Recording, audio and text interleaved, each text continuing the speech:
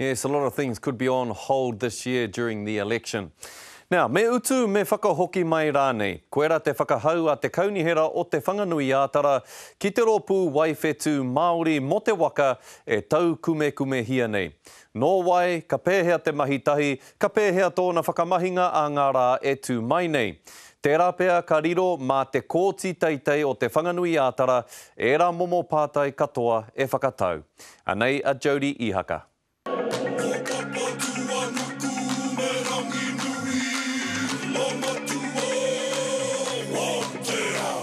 An ancient custom facing a modern dilemma.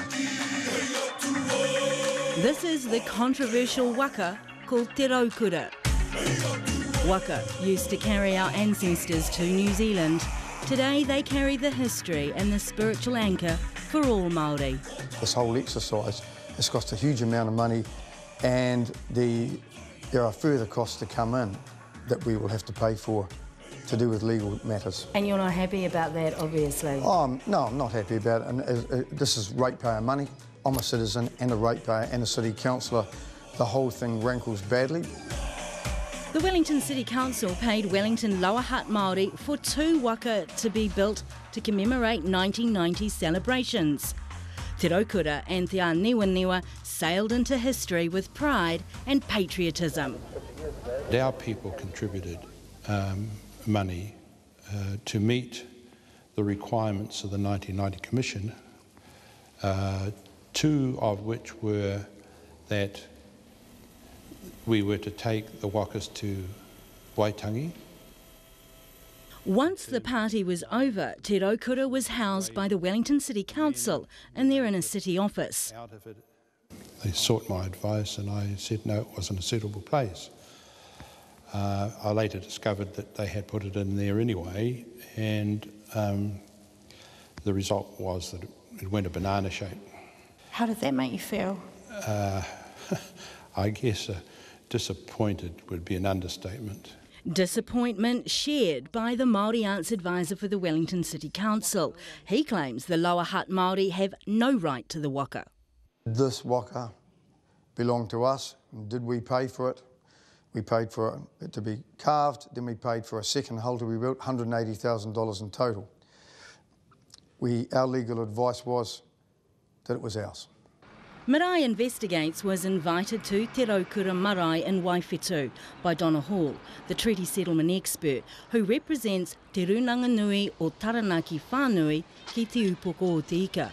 She refused to speak on camera, but says they're legally prepared for a High Court challenge. She also says they'll prove a partnership of ownership exists between the Wellington City Council and the Waiwhetu Maori.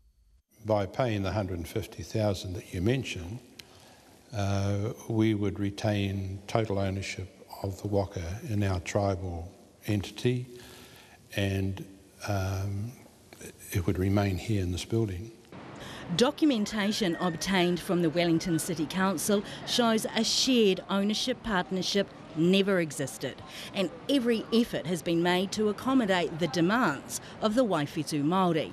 Chief Executive Gary Poole says in a letter to the Trust Chairman Neville Baker, "Given your apparent misunderstanding of the timeframe for payment, I'm prepared to offer leniency and extend the time again to Monday 5 p.m. This whole exercise has cost, at the moment, the canoes and the legal advice, $250,000. We are, of course, expecting a cheque for $150,000 towards the hulls. No legal expenses, we never asked for those. Te Raukura currently sits alongside Te Niwa in a purpose-built house in Waiwhetu.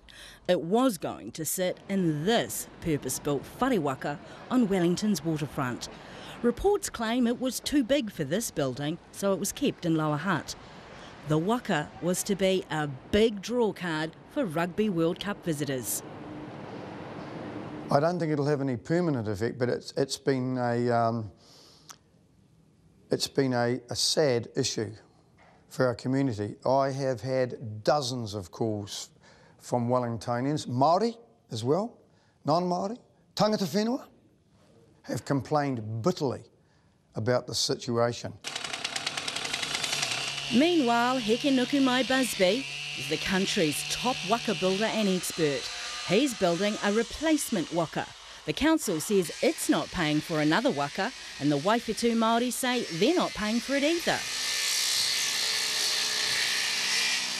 So when you look at this waka, what is the first thing that comes to mind in terms of its future? Well, to my mind, we want to maintain the whole philosophy of its name. We want to maintain it as a thing that our next generation can enjoy and participate in which other people can participate in, not solely Maori people. We also asked Wellington rangatira Sir Ralph Ngātata Love to react to the waka controversy, but he refused to comment. Marae Investigates understands he's simply not happy with his Waiwhetu whānau. Well, Jodi, it looks like we'll be hearing more on that story. Absolutely, Scotty. We'll keep you posted and let you know what happens.